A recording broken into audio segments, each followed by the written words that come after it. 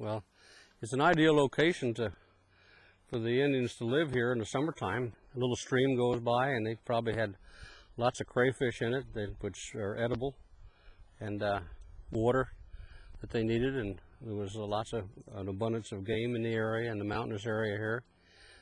Partridge, wild turkeys, deer. Probably back those days, the elk still roamed in this part of the country. So food was quite plentiful in the summertime, and that made a nice retreat for them to live in the summertime. Like my grandson Hunter, I come up here with my dad, and we dug back into that ledge and found pieces of pottery and animal bones and charcoal, pieces of flint, which gave us proof that the Indians had stayed here. They probably would stack trees and limbs and branches up in the front and made it quite a place out of the weather. And there would be they call these rock shelters, Indian rock shelters. Okay, go ahead. If you can just picture sticks laying up along the edge of the ledges there, Hunter, down this way, and close that all in, it'd be like a little room back in there. So when they had a thunder shower or some bad weather in the summertime, they could stay back under there, and they slept there at night. And most of their living was outside during the day in the summertime. But that was just a place that they could retreat to instead of having to build a hut or a home. And we're probably 3/4 of a mile from the Appalachian Trail on this ridge. It sort of runs out and drops into the valley into nothingness. But it's typical of those unusual formations we find here in northwest New Jersey. Springtime is here.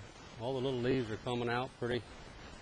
And we're up here at the top of New Jersey, and we're a little bit, I would say probably a week or 10 days behind the leafing out down in the lower part of the state. And skunk cabbage is one of the first things that comes up in the springtime along these wet areas. The bears like that when they first come out of their dens. It makes good food for animals in the springtime when everybody's pretty much starved out with the winter season going by. All the little plants are coming up, little trees starting to grow, and as summer approaches, it'll be heavy forested in here. You won't be able to see through the woods at all, but right now it's a pretty time of year. You can feel everything coming to life. That's lichen. It's a plant, really.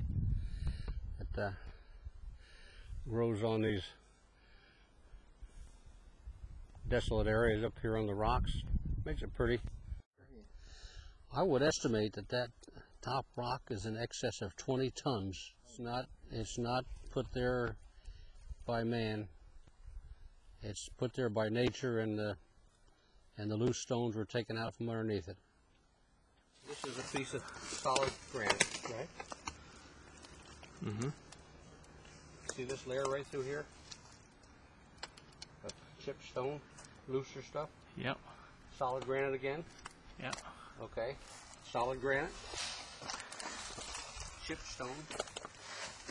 Solid granite. This has been taken out little by little and pushed down there all one piece. There's been many theories, controversial theories about how this rock got there. Some people think it was probably just pried up and stones put underneath it. But after doing a lot of studying on this rock ledge here, I think that was moved out there by the glaciers, as is a lot of these other stones we see laying around here, that when the glaciers came down through here 10,000 years ago, that triangle of this rock fits right back into that ledge back there. And that's solid granite on top and solid granite on the bottom, and the center layer of rock is more like shale or loose pieces. And I think that's all been pushed out there in one chunk. And it's my theory is that they pulled those pieces of loose rock out a little bit at a time and just left those three, that triangular section there sitting up on those rocks, because that would fit just perfect right back up into that hole over there. And then of course with that that loose shale there coming out, and why they did it I don't know, but it's probably been could have been a ceremonial thing, maybe just something to do to pass their time away as they lived here in the summertime. And the Indians in this part of the country went closer to the shore down by the Delaware, where the weather wasn't quite so severe as it is in this part of New Jersey. It's pretty unique. It's one of the wonders of New Jersey that not many people know about. Pretty nice beaver pond here. Probably a little over an acre, it looks like. They got quite a unique dam here. It's probably 150 feet across. The lodge is out here in the middle, and you can see some of the food supply stored up there that they've had from last fall, and it's starting to sprout with springtime coming. You can imagine this in the wintertime, frozen right up solid with probably 18 inches of ice over it, and the beaver have an entrance under the ice and come up inside. They're quite vulnerable to predators like coyotes and bears and so on, and so they stay pretty much in there under the water all winter long. And that's an oak. It's pretty hard, and they just cut a little bit at a time, and eventually a good storm wind will come and blow it over, and then they'll have all those limbs that are above there to feed on. That's quite a dam. It's probably pretty near 6 foot at the center point. That means you got 6 foot of water behind it.